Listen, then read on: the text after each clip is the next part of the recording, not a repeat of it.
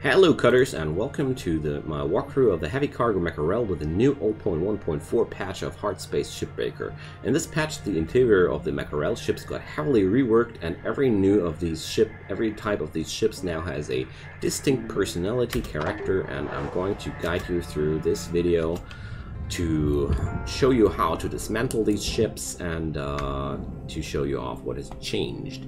And if you like this kind of content, drop my channel a little subscription and you won't miss any future content. So first things first, we're dislodging the antennae, and after that I'm entering that ship. Oh, there's one more antenna. Antennae are not really that exciting, but I really think they are the first step. They're like taking the bull's horns, you know. So let's get into that airlock and enter the ship. So the outside of those ships hasn't changed too much. It's the same old.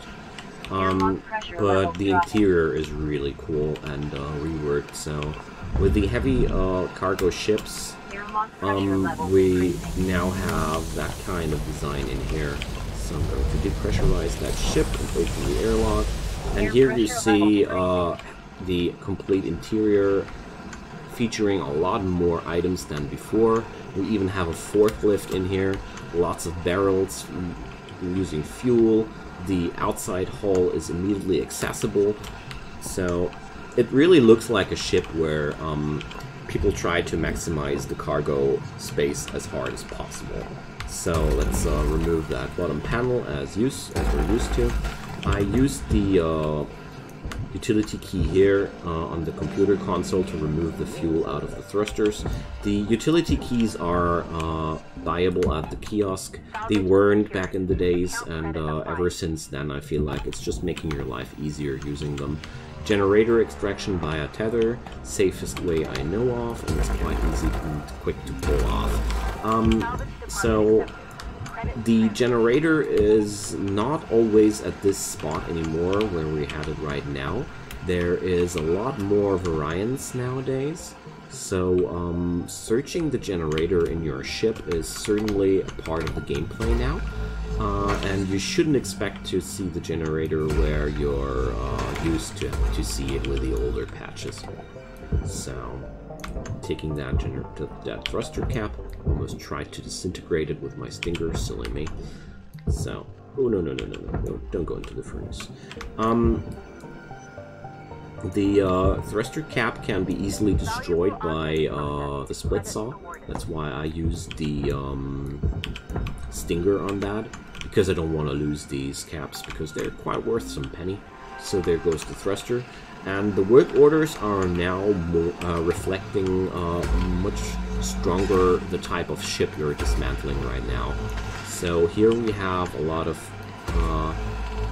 jobs that are different than they were before. And overall, I didn't pay too close attention yet, but from what I saw, it seems like the work orders now are paying much more attention towards what kind of ship you're dislodging right now. So using one tether to get that aft part of the ship towards that jacks, because if you don't, there's a quite high risk of your ship part getting sucked into the furnace, because well, it's just gravity things, especially when twin nacelles, when the nacelles are living there like this. It's especially dangerous. So the aft part of the ship is gone. Now let's get over to the fuel dislodging. So the fuel valves here turn off those yellow lights. You see here now there's no more yellow lights on those pipes. Those yellow lights give you the sign, if you laser me, I'm going to explode. So don't laser yellow fuel pipes ever. And as soon as you've dislodged the thingy there on the valve, the barrels are loosened and you can remove them. Always be very careful with those barrels. They're highly explosive. If you chuck them into a wall or something like that, they're going to explode the whole ship around you, and that's the biggest difficulty about the Heavy Cargo Mackerels so far. from my point of view, because design-wise, the Heavy Cargo Mackerel is a lot more simple compared to the other Mackerels, because you're not having any troubles with getting into the outer hull. It's just accessible from the first moment, but there's so much explosives around you everywhere. Like, there are fuel barrels everywhere. There's fuel pipes everywhere. So overall, I really feel like the real difficulty lies therein. So the forklift, I'm going to tether down there as well, mainly because I lost one forklift for some reason I didn't understand. So I'm using the split saw here again, a little bit more careful, trying to pay attention to the vicinity here, but oh dear, I think I destroyed, no, I didn't destroy the cargo hatch. Oof. I just noticed that there's the cargo hatch here still around, and I didn't destroy it. Nice. So the cargo hatch is also a thing that's showing up on the new work order table quite often. I'm using the tethers here quite often because I have to move back to the kiosk quite soon anyways, and it's best to have used your tethers completely when you have to return to the kiosk.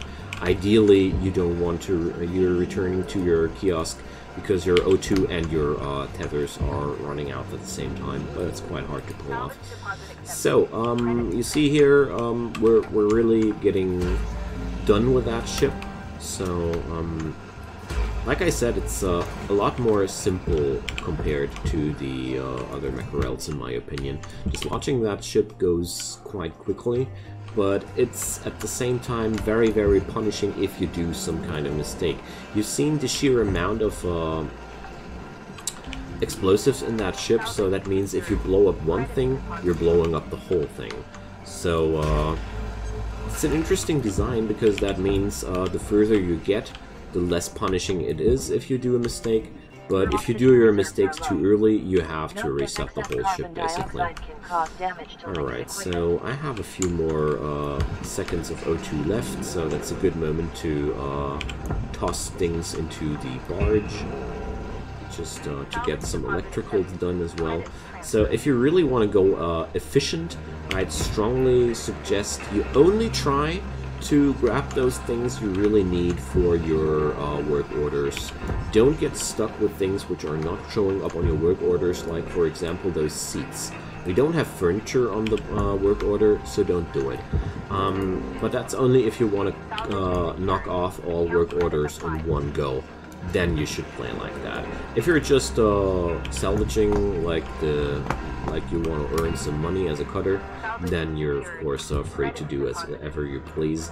But I made the experience that it's quite tough to salvage everything and to knock off all the work orders in one shift, because the amount of items just got increased so hard with this new update. I mean, I like that, but whatever.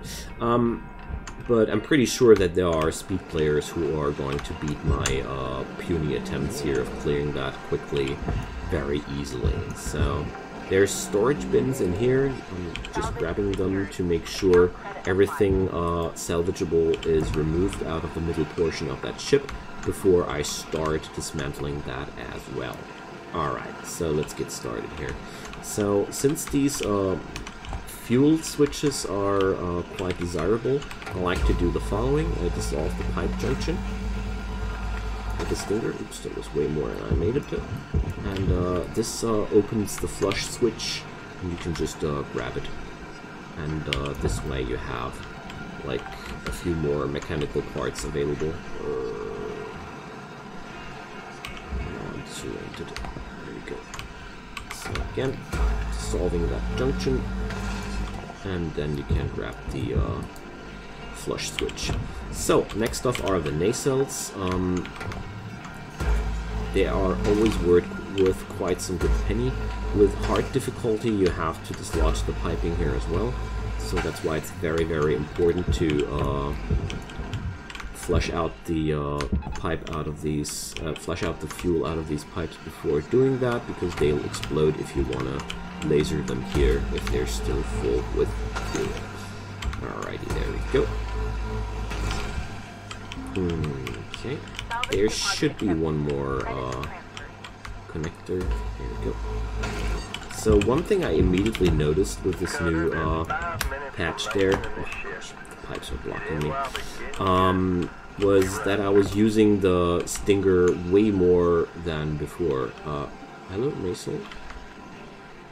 Where did you go, Nasal? Damn. Got the, whatever. It's just, I'm just wondering where it went off. Ah, there. So, already getting happily sucked into the furnace. Go here. That's why I didn't find it. Several people in the forums and in the Reddit already said that the furnace is having a too heavy suction, so I can only agree on this. Alright, so since there's no more fuel here anywhere, I have to be way less worried about explosions. So that's why I got rid of all the barrels I could in the beginning. So I can now use the way quicker, the way faster split saw a lot more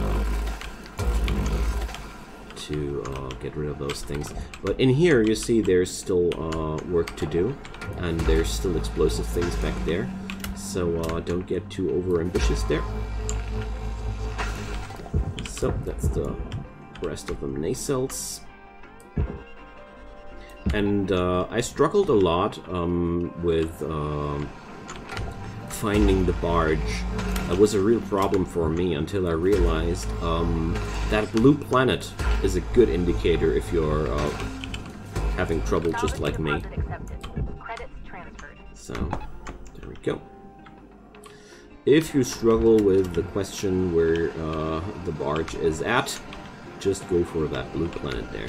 Alright, so I dismantled all these thingies here. So to get rid of that part of the ship, well, I don't think I need to do it here. It looks quite dislodged already. So the really funny thing with these ships is, if I did everything correctly here,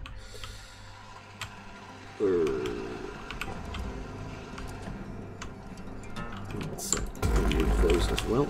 I can remove that whole thing in one go, if everything went correct there. So let's tether that. Yeah, there she comes. It's already moving. So you see here, those pipe works hold together the whole portion of the outer hull. And I really enjoy doing it like that. So the jacks here is the perfect part to lodge it onto. And once it's over there, I can safely just toss it into the processors. And as you see here, the whole ship starts to move because it's quite bare bones now, what we're having here. So there we go. And I'm pretty sure if you would be explaining less than I do here, you're well able to get that whole buffalo thing in one session here. So with the rest of that, I don't even need to disassemble this here anymore. It's already pretty much disassembled, so we're going to toss that thing here into the processor as well. So there we go.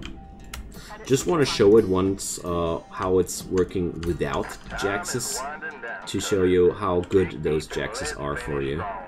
Like, here's a really large risk that those tethers swing that thing into the furnace, and you really can't do much against that. Those furnaces are well known to destroy large amounts of ships, just like I showed it to you there. Wasting my money. But let's see. Looks like this part here is getting saved. The tethers have all lost their line of sight. so they're not working here anymore.